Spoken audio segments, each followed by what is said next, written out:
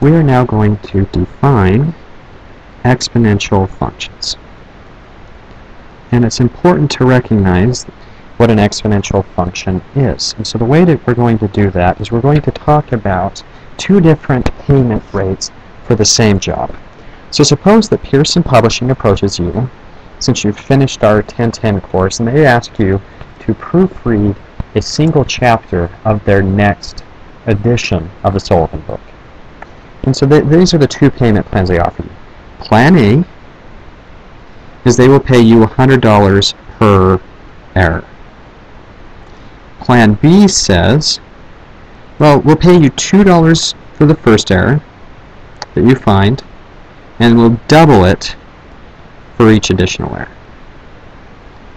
And also, no matter what happens, if you find no errors, we'll give you 1 for no errors. Just for doing some work, we'll give you $1. And so the question is, which of these two payment plans would you take? And so to help do this, we're going to look at the following table that's already been created. So here's option A and option B for the number of errors. Notice that until about 10 errors, option A, except for it's 0, if you find 1 error, that's a lot better to have A than B. 2 errors, same thing. But as we go, once we get to 9, even though it's still better to have option A, option B is catching up. And as soon as we hit 10, option B wins. 11 is getting quite a bit distant, and look at 20. And so now that we've seen the table, if you knew that there were between 10 and 20 errors in a given chapter that needed to be found, and if you find them, they'd pay you this corresponding amount, you really want to stick with option B because it pays far better.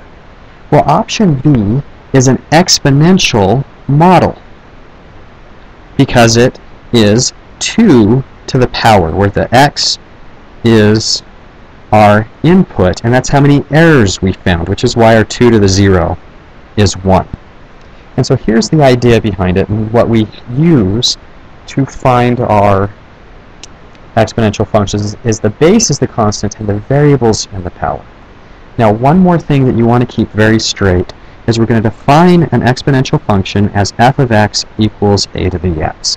This is our bare bones default exponential function, and a couple of rules. X can be anything by definition.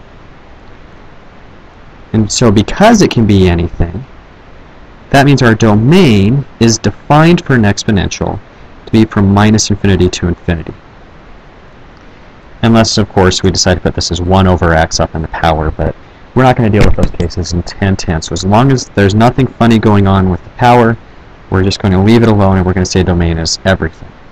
But the catch is our a cannot be 1, because 1 to the first equals 1 to the 100th equals 1 to the -125 equals 1 to the millionth, and so it's useless. It's all 1. So a can't be 1 because it doesn't help us. It always has the same output. It's not 1 to 1, and that's going to be a problem later.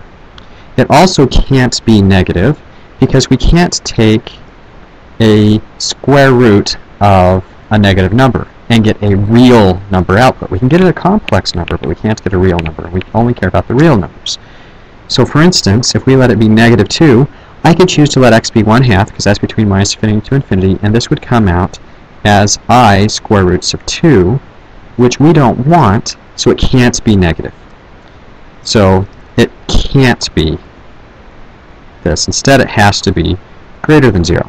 It also can't be 0 because 0 to a negative power would be 1 over 0, and that's undefined. So for all of the functions that we're going to look at today, our a can't be 1 and has to be strictly greater than 0. It can be a fraction, it can be a decimal, it just can't be 0. And that's our definition of a exponential